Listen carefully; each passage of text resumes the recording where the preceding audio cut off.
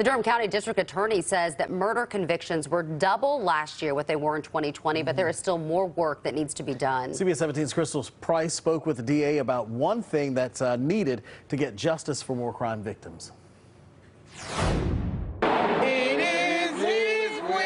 After almost 50 homicides last year in Durham, the Stop Killing Us movement took to the streets today, calling for change. We gather today and call for church action. We have mothers who are enduring, weeping. At the Durham County Courthouse, District Attorney Satana DeBerry says they are doing what they can to bring justice to these families. My office has always been focused on serious and violent crime. She says last year there were 19 murder and manslaughter convictions, double the amount they had in 2020. Unfortunately, 2020 was a pandemic year.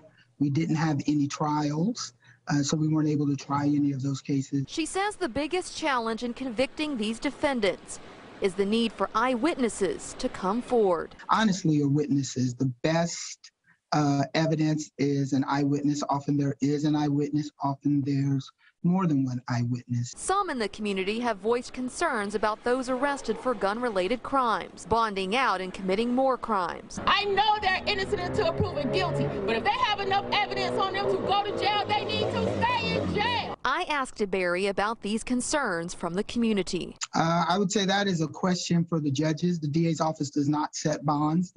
We advocate for a bond in every case in which there's been violence, and the Constitution requires a bond. Her office says they do seek to hold people without bonds under those limited circumstances allowed by law.